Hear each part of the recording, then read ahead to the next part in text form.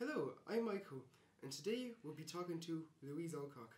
She is a below-the-bar lecturer in NUIG with a keen interest in the ecology and evolution of molluscs and cephalopods in particular. She also works with sea sponges and cnidarians. Not only that now, but last year she was the staff partner for the Explore project, the Undergraduate Science Fair. What got you so interested in working with cephalopods, sponges and cnidarians, and what can we learn from them? I became fascinated by cephalopods, that's octopuses and squids, early on in life, probably when I was a teenager or even younger, watching Jacques Cousteau natural history programs on the BBC when I was a kid. And Jacques Cousteau was a pioneer of aqualungs and deep sea underwater research. And he had these wonderful videos which were pioneering about marine life, and I just fell in love with octopuses at that point. And I went off to university to study marine biology, and I worked nice and hard and got a first-class degree, and then I had the opportunity to stay on and do a PhD.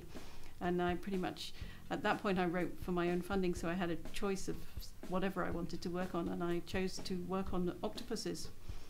In fact, I chose to work on Antarctic octopuses because like most young people, I thought the chance to go down to the Antarctic and study down there would be pretty awesome. So I chased funding to do that, and I got it. And so then I spent 4 years doing a PhD on Antarctic octopuses, which was awesome. And I had about 6 or 7 trips to the Antarctic on various research vessels belonging to different countries. And I had a wonderful time. And I had these plans that I would study the population genetics of octopuses. So I wanted to know what the effects of the ice ages had been on the octopuses, because obviously the glaciation situation in Antarctica changed massively in the ice ages and between the ice ages, and of course there have been lots of major glaciation cycles in the Southern Ocean, so it's a really great place to study this. But actually what happened was, when I got to the Southern Ocean for the first time, I realized that where there were supposed to be 3 species of octopuses, there were probably closer to 20.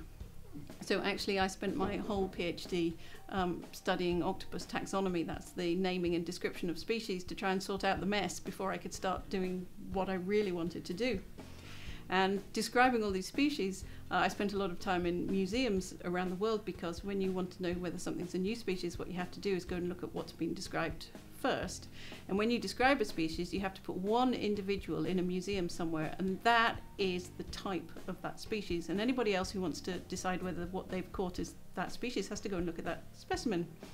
So I spent a lot of time of my PhD as well in museums around the world.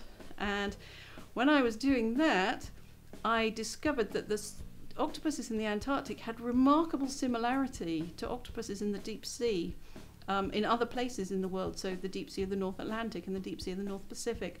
And I got really fascinated by this. They weren't the same species, but they were definitely related. So I got very interested in the evolution of octopuses, and I wanted to figure out where the Antarctic octopuses came from. And I used molecular techniques to do this, so I was sequencing DNA. And having done all this, what we discovered, by this time this took a long time, much longer than my PhD, and by this time I was a lecturer at Queen's in Belfast, and I had a postdoc working with me who did a lot of the donkey work, and we discovered that the deep sea octopuses had actually evolved from the Antarctic octopuses, and as Antarctica had cooled about 15 million years ago, and the thermohaline circulation, which spreads deep cold water across the ocean floors outwards from Antarctica, as that had developed, this had given a route of a similar habitat for Antarctic octopuses, and they had basically colonized the deep sea elsewhere and speciated. And so because of this, I got really interested in the deep sea. This is a long story. So at that point, I had moved to Galway for personal reasons, because my husband took a job down here, and there was just a bit of deep sea work just starting here, and people had found interesting corals.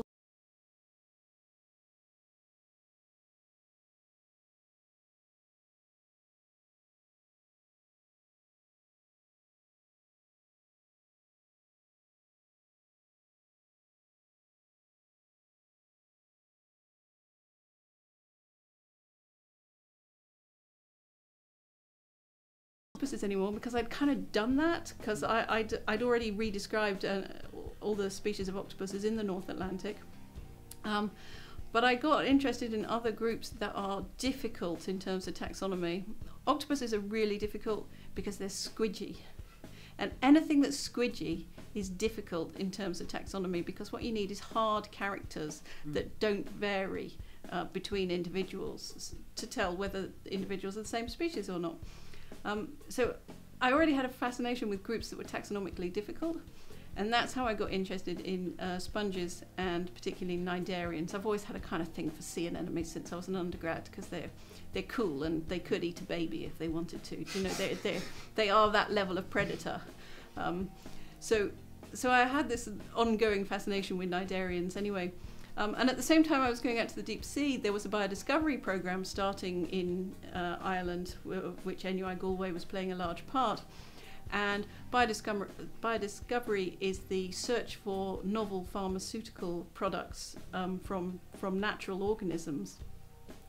And the two groups that have been shown to be really good for this are cnidarians and sponges. So we also had a team of biochemists and chemists here who were really interested in getting products from the sponges and the cnidarians, but they didn't necessarily know that much about the animals because they're chemists and biochemists, not zoology. So there was a very good reason as well to get involved in looking at these animals, so as to really help as part of a team with this biodiscovery work, even though I don't know the first thing about chemistry.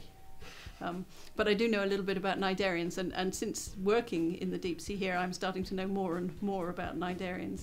And of course we have really fascinating groups in our deep sea here, because we have some really rare groups like black corals, which are CITES listed. This is for trade in endangered animals, and actually black corals are so rare that they have a CITES listing. And for example, if I would want to share them with a colleague in Europe, I would actually need to get an export license for my samples. They're that well protected.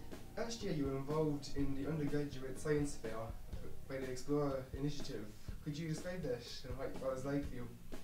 Okay, so this was kind of completely lateral to most of what I do, and I was approached by an undergraduate student, who Joanne Duffy, who wanted to put on an undergrad science fair, and she didn't really come to me because I had any experience in doing this.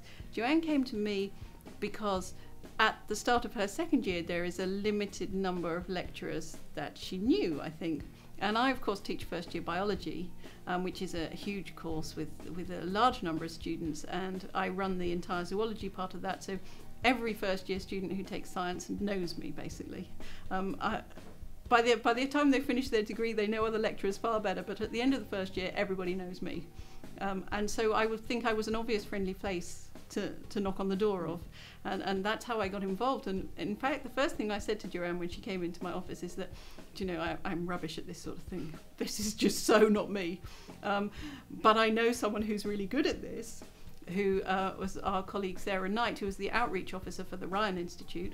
And Sarah is involved in outreach projects all the time, so public understanding of science. So she is the ideal person to help us put on a science fair. And of course, organising anything in the university, you have to know how the university works. So you have to know where you get chairs from, where you book a room, who you ask for this. And actually, this was one of the reasons I said to Joanne, I'm going to be no help at this, because I'm an academic. I know an awful lot about octopuses, quite a lot about the deep sea, but I know very little about where to get a chair from in the university. So we got Sarah involved anyway, who knows all these things, as well as being great at explaining science to younger people. But to be fair, Joanne did most of the work, and she really pulled it off. So she organised a great group of people to run the fair. She got the hardcore of outreach in the university, which of course includes eco-explorers, also included cell explorers, a few other groups, and she got some friends involved, and then she invited anyone who basically had an interest in presenting something. So students throughout the university, anyone who had an idea to present, she invited them to come and do it. And we as the staff gave those students a little bit of support in getting a little stall together. And then Joanna invited lots of primary schools from around Galway to come up, and we really had a sort of humming event for a day over in the View in Arsenal Glen. Well, thank you for your time. This has been very interesting and we hope to hear more from you in the future. Thank you.